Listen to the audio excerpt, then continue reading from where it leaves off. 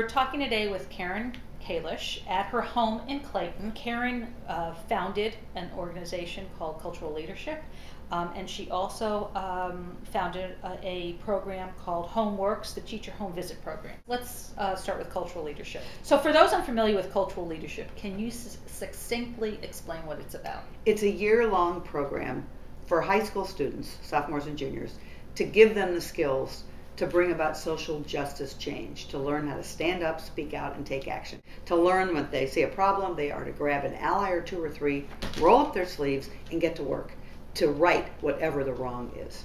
In terms of selecting a class, I know that the program was begun where you would have more or less equal numbers of Jewish students and African American students. Is that still the case, or have the numbers changed some? And how large a group of students do you want in each class? We got the idea from a program in Philadelphia that started in 1985 that was just, and still is, just African American and Jewish kids, to get them to learn about their own and each other's race, religion, culture, and history. When I moved back to St. Louis in 2001, it wasn't too soon after that some people said, we need that program right here in St. Louis. So after talking to several groups, we started it just like that for African American and Jewish high school students. This community is different. And after the first year, our young people were saying to us, we have friends who want to do this program who are not black and Jewish. Can they do it? They want to do it. So that happened. The second thing that happened was that we went on, we were saying, we're teaching them not to discriminate. But we were discriminating. Mm-hmm. And number three, African Americans and Jews need allies. We need people who are not black, not Jewish, who know what it's like to be black in America and how tough it is, and know what it means to be Jewish. So finally, after the fourth year, we opened it up. We take all curious, courageous, change the world type teens, but we haven't changed our programming a bit. It is still done through the lens of the African American Jewish experience. Shifting gears a little bit to something else that you do, the home visits with teachers. How did that come about? It started because I went to a training for community organizing, and I met a nun who told a story about home visiting going on in Texas, and I got one of those I wish I had a V8 moment, and learned everything I could, went to Texas to see it in action, and came back to St. Louis and just started it.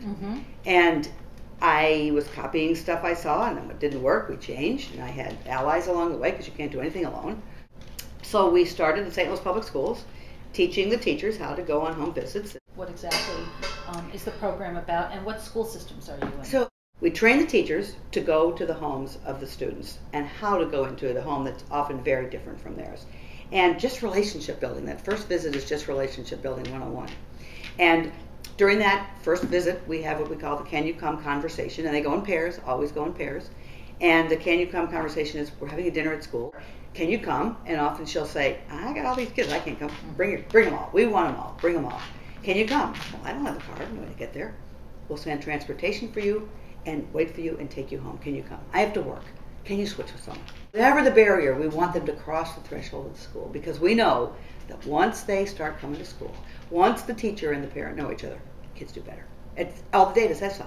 What happens is attendance goes up, achievement goes up, parental involvement goes up, and discipline goes down.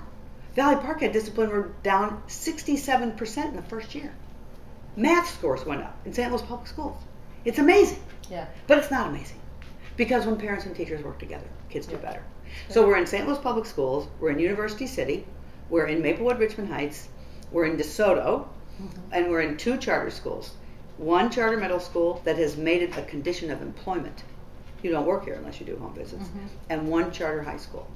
And Parkway's coming on board, and we have interest from all over the country. But we want to get all the kinks out. We want to get deeper before we get wider. Now, I know that you are the executive director of the Kalish Family Foundation. Is that what at least started the seed money for both cultural leadership here as well as the home visits? I am a member of the Lucky Sperm Club. My grandfather was rich, and I had nothing to do with it. But to whom much is given, much is required.